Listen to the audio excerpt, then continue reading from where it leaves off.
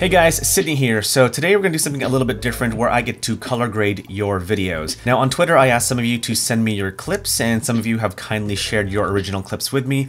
And so we're going to color grade 3 separate clips all shot with different cameras and in different situations. And what I want to do is walk you through my color grading process. The editor of my choice is Premiere Pro and I really like using the Lumetri Color tools to color grade. This is the color grading workspace that I've customized, and so let me give you a brief tour. On the left side of the screen are your scopes. Right over here is called the RGB parade, and that's pretty much all the red, green, and blue data seen all across the composition. Right next to it is the Luma waveform, and that measures the brightness seen all across the composition. Basically, this helps us adjust our exposure properly and gives us a natural contrast. We'll get to these guys in a second. And lastly, down in the bottom left corner is our vector scope. And basically, this is going to be our guide to make sure that our colors are broadcast saved, which is this hexagon thing over here, and to also make sure that our skin tone looks accurate. All right, here we go, the first clip. So this was sent from Dan Frulani, and he said he shot this on a Canon 90D with the CineStyle picture profile. So that's why this footage looks somewhat flat. So the first step into color grading is to actually color correct. We want to make sure that our footage looks normal before we add a specific look to it. And the first step into color correcting is to make sure that our exposure is adjusted properly. We're going to use this Luma waveform over here, and what we want to do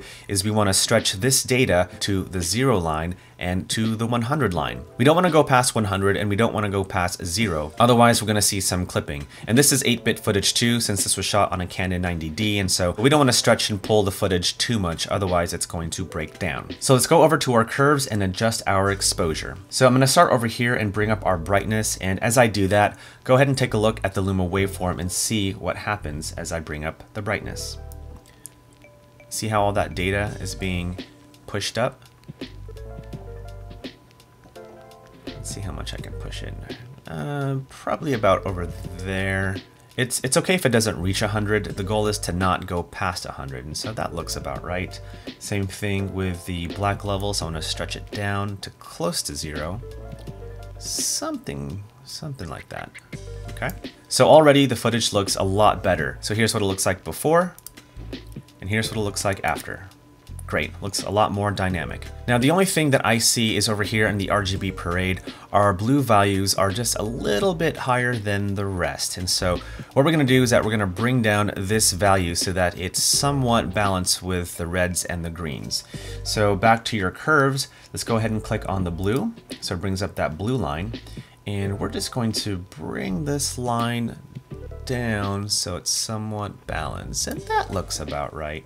Same thing with the red, there's a little bit of red over there, so just slightly down. There we go. Cool, great. So next what we're going to do is that we're going to adjust our skin tone. And to do that, I like using the color wheels. I'm also going to use the vector scope down in the bottom left corner to make sure that most of my skin tone data is on this line. This is called the skin tone line. And basically, this is where we see the color of blood in everybody's skin. So it doesn't really matter what kind of skin type you have. Everyone has the same color of blood, and that should fall along this line over here. To help us out, let's go ahead and isolate where the skin is. So I'm going to go to my effects controls. I'm going to go to the opacity section, click on the pen tool, and we're going to create a mask, probably over here on his forehead. Cool, great. Let's go back to our scopes. If you look down at the vector scope, you see that most of that data is leaning towards yellow.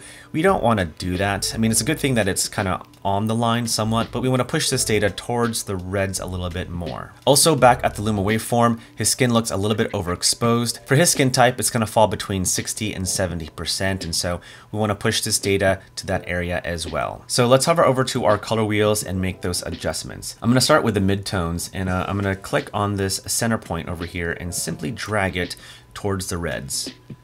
And as I do, take a look at the vector scope and see what happens to that data.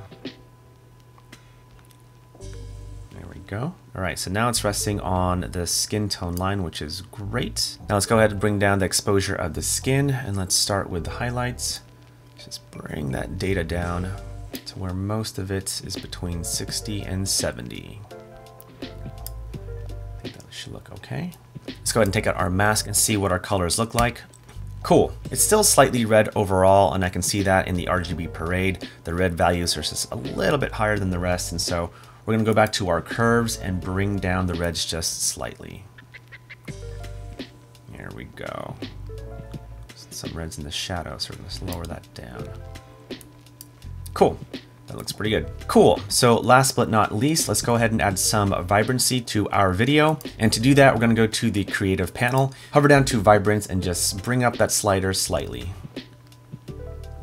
Look at that. Looks pretty good to me. Here's what it looks like before, and here's what it looks like after. Boom. So first step is done. We have color corrected our video. And so the next thing that we want to do is to color grade. So what I'm going to do is that I'm going to rename this effect. I'm going to call it primary because that is our primary color correction. And then after that, I'm going to copy and paste that effect. I'm going to reset. So now that we have a new Lumetri Color effect, and I'm going to call that secondary. This is where we apply our color grade. Usually when I color grade, I like to use LUTs, so let's go ahead and do that right now. Go to the look dropdown, and let's just go ahead and use one of my custom LUTs. Let's use my Summer Vibes Teal and Orange LUT. Very cool. So now it has that famous teal and orange look, and you can always lower the intensity of the LUT if you want it more subtle. That looks pretty good. You can also use other LUTs if you wanted to. Let's go ahead and try out my Summer Vibes Polaroid LUT. And here it has that really cool Polaroid look, and so again, you can either increase the intensity or decrease it. But I actually like using the teal and orange look, so let's go ahead and go back to that. And I think that looks pretty dang good. And then the last step is to make your final adjustments. Let's go back to our scopes. The only thing is that down in the vector scopes, you see that we're getting pretty darn close to the edges of the broadcast safe parameters. That's probably because of the red light over here in the background. And I can definitely see that in the RGB parade over here where the red values are. To change that, let's go back to our creative, go to our highlight tint, and let's go ahead and just go the opposite direction of our red, down to the teals and blues. See what happens. There we go. So now we're not touching our broadcast safe parameters. And that looks pretty good. Here's what it looks like before. And now add in our primary color correction into our secondary color grade. Boom. All right, moving on to the next clip. This was sent by Chris Gomez. And this is actually some drone footage that I think he shot with a Mavic Air. So the clip just has the drone flying up, and oh, that's a pretty cool art piece. Let's just start with there. Okay, cool. Let's go ahead and start color grading. So let's go back to our scopes, and let's go down to our curves. And just like before, we want to make sure that our exposure levels are adjusted properly. It's hitting pretty close to that 100 line, so let's go ahead and bring those values down. Right there seems right. The black levels seem okay, actually, so we're just gonna leave that there. Seems like the midtones are a little bit high, and so let's go ahead and bring those values down just a little bit more, closer to 50 or just below. Cool. All right, over here at the RGB parade, we can see our green and blue values are a little high, so let's go to the greens and just lower those values just a little bit. Okay, blues, just a tad. Great, cool. Since we're not looking at a specific person, we don't really need to adjust skin tones, but if you can look at the colors over here, the colors are just going past the broadcast safe parameters, and so we want to adjust for that. We could definitely use our HSL secondary tool, but we can actually do the same thing in our curves. If you go to the hue saturation curves area, you can actually bring down the saturation of a specific color. Here it looks like the teal is going past those broadcast safe parameters, so let's go ahead and go to our hue versus saturation, which essentially is how much saturation you want in a specific color, the hue. So let's go to our eyedropper, click on the teal, and then there you see some data points around that teal area. And all I'm going to do is that I'm going to select the center data point and bring it slightly down. And there we go. We can also bring down the blues a little bit more. I like to add another value so that when I bring this data value down, I'm not affecting the other colors in this area. So let's go ahead and bring that blue down a little bit more. Cool. That looks pretty good. Same thing for the yellows. Go ahead and click on the eyedropper again. And it's probably this yellow over here. There we go. Let's go ahead and bring that yellow down a little bit. And now our colors are within broadcast safe parameters. So now our footage is color corrected. Let's go ahead and color grade our footage. So let's go to our effects controls. We're going to rename this primary. I'm going to copy and paste. reset, rename this to secondary. And now let's color grade. So let's go to our creative panel and let's go ahead and pick a look. Let's see what that teal and orange LUT looks like. Ooh, that looks cool. The teal and orange has a pretty good look to it because it emulates summer. And so I think we're gonna stick with the Summer Vibes teal and orange LUT. And then finally, last but not least, our final corrections. Let's take a look at our scopes over here. And we can see our colors kind of going past those broadcast safe parameters. And so what we're gonna do actually, and you can also do this, you can make your final adjustments with a third Lumetri Color effect. There's no right or wrong way to color correct, everyone's different, but I just wanna show you the different ways of color correcting and color grading. So let's go ahead and copy and paste our effect. Let's reset, and we're going to call this, oops. And we're going to call this our final. There we go. We're going to make our final adjustments. Let's go to our scopes and let's go ahead and go to our, curves and let's do what we did before to bring those colors back to broadcast color safe parameters. Let's go to our hue saturation curves, use the eyedropper, select teal. Let's bring those teal colors back. Probably about over here. That looks pretty good. Bring the teal back down as well. Nice. Okay, that looks pretty good. Do the same thing with the yellows. Looks like it's more on the grass now. So I'm gonna add another data point because I want to bring this yellow down. Let's bring down the oranges. There we go. And then make another data point. Bring down the red. Cool. So now our colors are within broadcast safe parameters. Let's go back to our effects. Let's go ahead and see what it looks like before. So here is our original footage. Here is our footage color corrected, color graded, and then finally our adjustments. Nice. And last but not least, let's go on to our last clip. This was sent by Vinayak Nair, and it looks like it was shot on a Canon camera, according to the video file. It doesn't seem like he's used a CineStyle profile. It just looks like a standard picture profile on the Canon camera. Regardless, let's go ahead and start color correcting. All right, let's go to our scopes, and let's make our exposure adjustments. Let's bring down those highlights. About there, looks like it's clipping. Looks like our black levels are on that 0 line. Let's bring it up a little bit more just to see what we're working with. Okay, just slightly there. Okay, cool. I'm gonna bring up the midtones just a little bit. I'm gonna bring this down a little bit. There we bring down those highlights a little bit more. Okay. Looking at the RGB parade, the red values are a little bit high, so that's probably because of this book over here and this red over here. So let's go ahead and bring that down. There we go. That looks pretty good. Bring down the green values as well. And the blues just slightly. Let's bring down the greens a little bit more.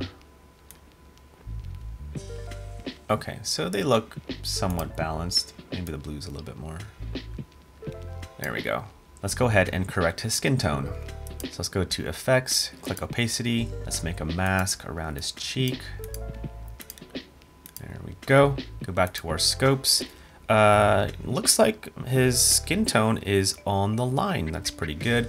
The exposure of his skin, though, could be brought down a little bit since he has somewhat darker skin. For his skin type, it should be between 50 and 60, or at least somewhere in that area. So let's go ahead and do that. Let's go to our color wheels.